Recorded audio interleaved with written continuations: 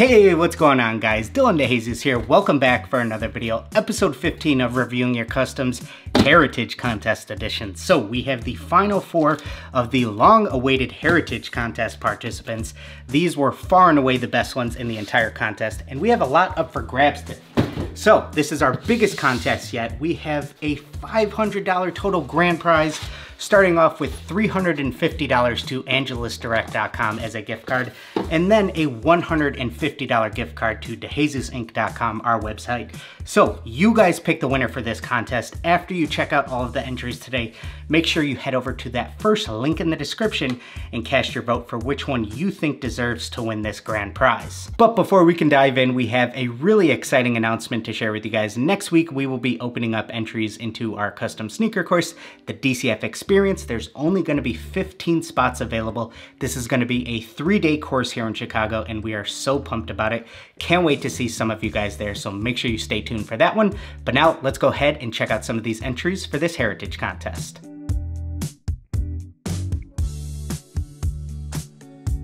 So first off, we have a pair coming all the way from Mexico from an artist by the name of Lágrimas de Vincent. All right, let's see what we have. These are incredible. Man, oh man. Wow.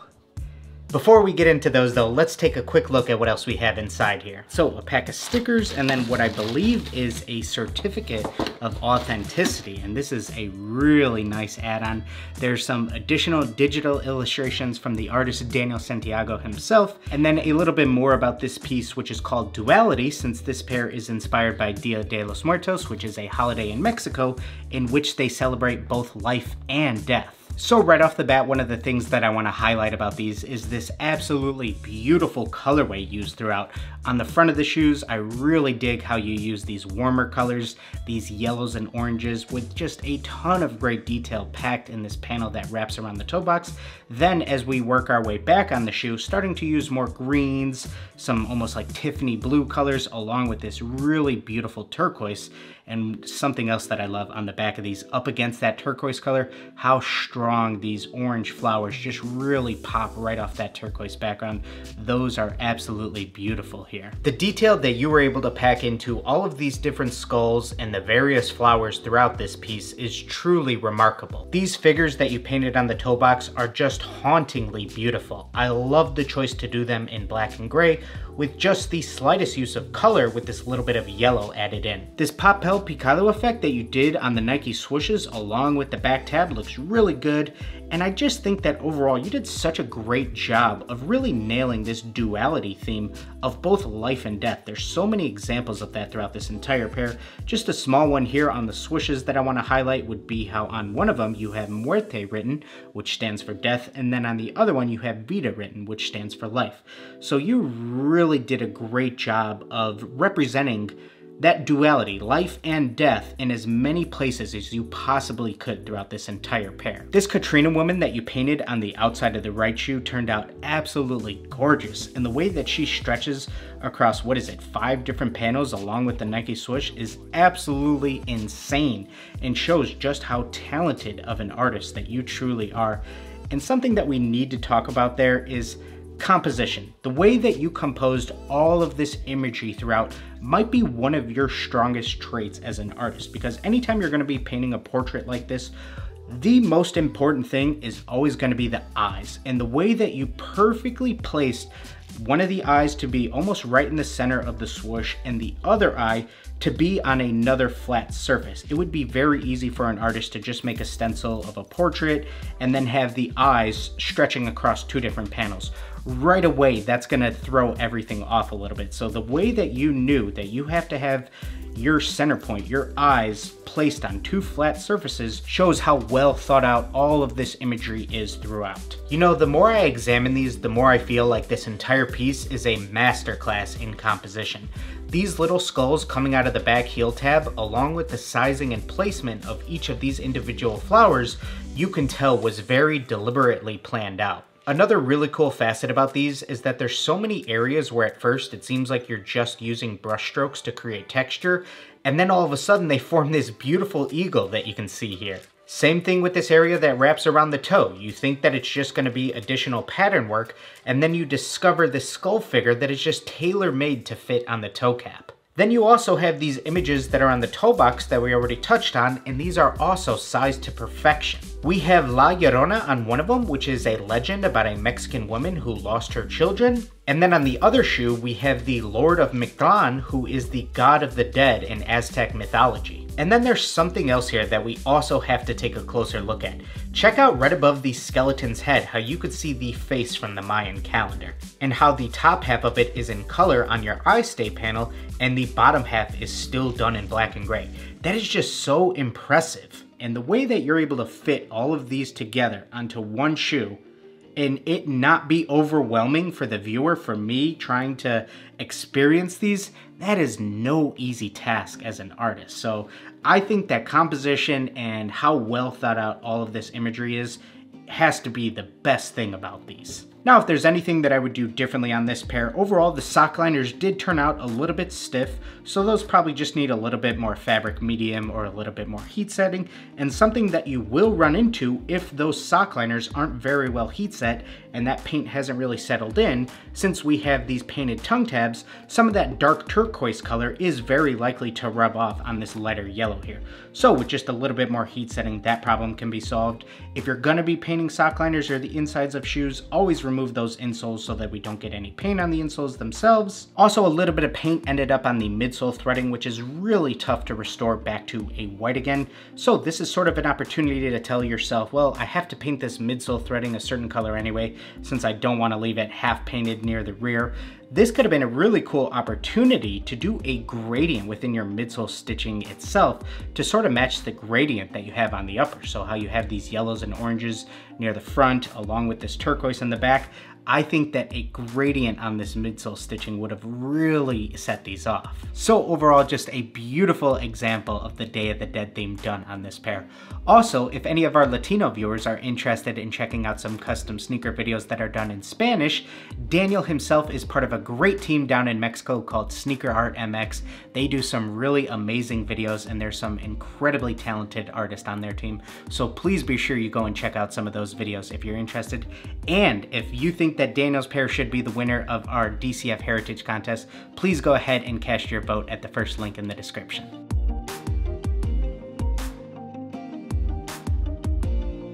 Next up, we have a pair here from Sundiata Art.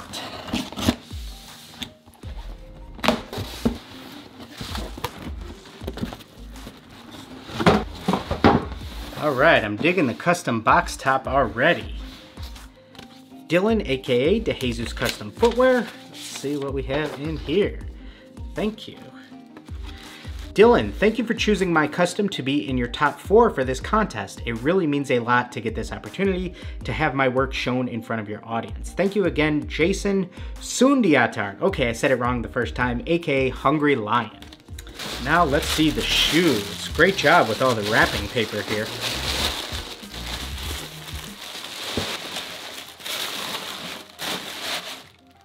Wow. It's pretty good. Oh, dang. Look at that. That's crazy. He's really good.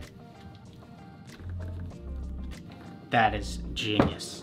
Ooh-wee, there is a lot to unpack on this pair that helps celebrate Black culture and heritage through the different genres and eras of music with some of its biggest stars. Also, great job picking an Air Force One High as your canvas, because you really get to utilize all of this space on this pair. This also feels absolutely ginormous. Has to be at least a size 13. Yeah, huge pair here. So, starting off on the outside of the left shoe, we have Jimi Hendrix and Stevie Wonder. Then moving on to the inside, we have Michael Jackson and Billie Holiday. Now moving on to the outside of our right shoes, we have Jay-Z along with Aretha Franklin, and then on the insides of the shoes, we have J. Cole and Prince. Now the first thing that I thought to myself when I pulled these out of the box is, wow, was that a bold move to paint portraits that stretch across that Velcro strap since it moves.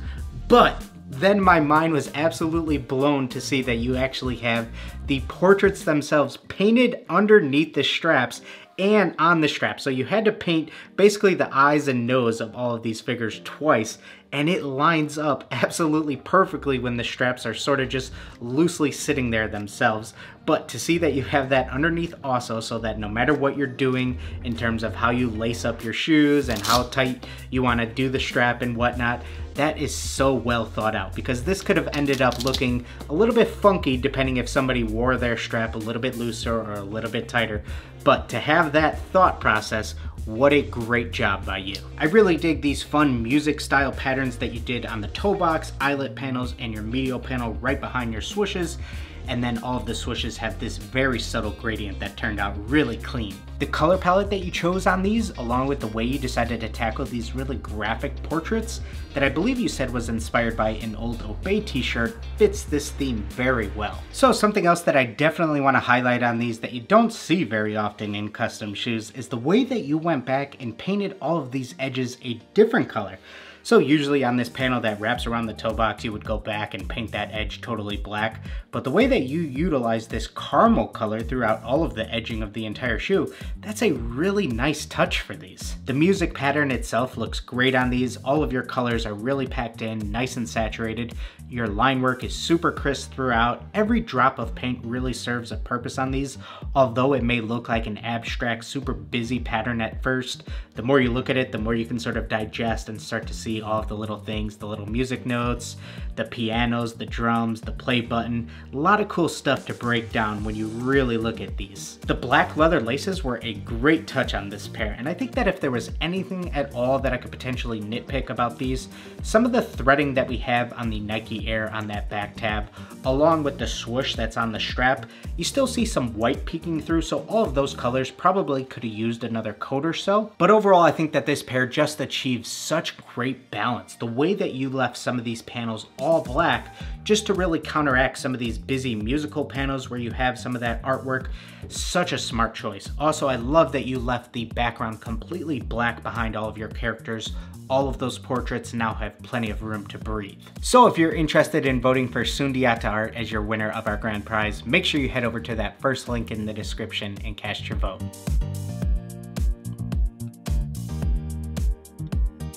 Next up, we have a pair from S&P Customs.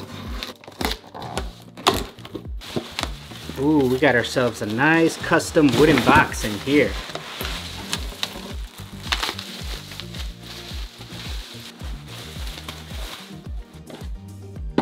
I am excited to see what is inside. Dang, let's see. Hello Dillon, first off I want to thank you for giving me a chance to send these shoes in for a physical review. You have inspired me to really get into this sneaker customizing business, and it's truly an honor to have my work recognized by you. I hope you like them. For the DCF Heritage Contest, I worked on a pair of shoes themed around Korean heritage. I included multiple different paintings and details throughout the whole shoe that represent Korean culture and heritage. For further explanations on this design, I have included a detailed description on my post on Instagram that you can also check out. S&P Customs. Okay, this is a really fascinating pair. Man, I love these rope laces right off the bat, and dang, these dyed age soles. Oh wee, this is a sick pair. Let's go ahead and get all of our confetti out first. Man, I just can't get over how perfect this aged and weathering technique that you not only achieved through dyeing the entire shoe, but then also enhanced it through your painting process. It feels like I'm looking at an ancient Korean artifact here, but then the artwork that you did on top is just straight up bonkers. So starting off with the outside of the left shoe, we have a great strong depiction of a tiger surrounded by flowers, and that tiger is commonly seen in a lot of Korean folktales and stories. But as we actually take a closer look at the tiger itself, I love that very subtle gradient that you did and just how crisp all of your line work turned out. Then on the outsides of the right shoes, we have this hauhei mask, which was worn during ceremonies dating back to the 12th century, surrounded by these colorful clouds. And again, I just gotta commend you. Your line work is absolutely insane everywhere on this shoe. Then on the toe box, we have some imagery from the Hairei, which is a book on the Korean language Hangul itself. But I really dig this very subtle vignette that you did all the way around, along with these rips and tears into the book itself. Really helps add to the aged feel to these. Now moving on to the insides of our shoes, we have this floral pattern that's stretching to the toe box, along with this pomegranate that's stretched out over the swoosh. And on the other shoe, we have a recreation of the famous landscape painting Irwaro Bangdo. And then for the swooshes and heels of both shoes, we have the Dane Chong pattern, which is commonly seen in wooden buildings and artifacts. I think that this is such a killer angle for these, where you get to really see and enjoy this very unique Dane Chong pattern, this very simple black outline that you did around that heel tab and the swoosh really helps separate this artwork and really helps you just see how beautiful it is, especially up against this aged shoe. Now all of these colorful areas are gonna pop so much more. The Korean flag that you did on the tongue was another great touch, and these rope laces just totally set off this theme. Overall, this pair is masterfully put together. You totally nailed the theme here. The way that you laid everything out within this design just flows so beautifully together. The artwork itself is absolutely immaculate, and overall this is just as close as you could probably get to a near perfect custom sneaker. So great job by you. If you're interested in voting for these as the winner of the DCF Heritage Contest, make sure you go and cast your vote at the first link in the description.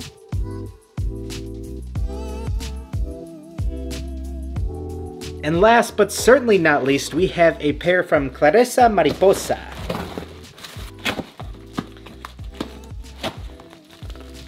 All right, we got colorful tape on the outside of the box. We got a colorful inside of the box. I could bet this pair is gonna be equally as colorful. Let's go ahead and check them out.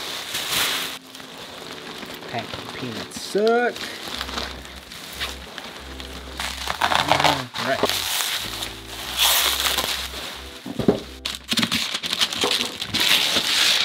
All right, we got another special box here.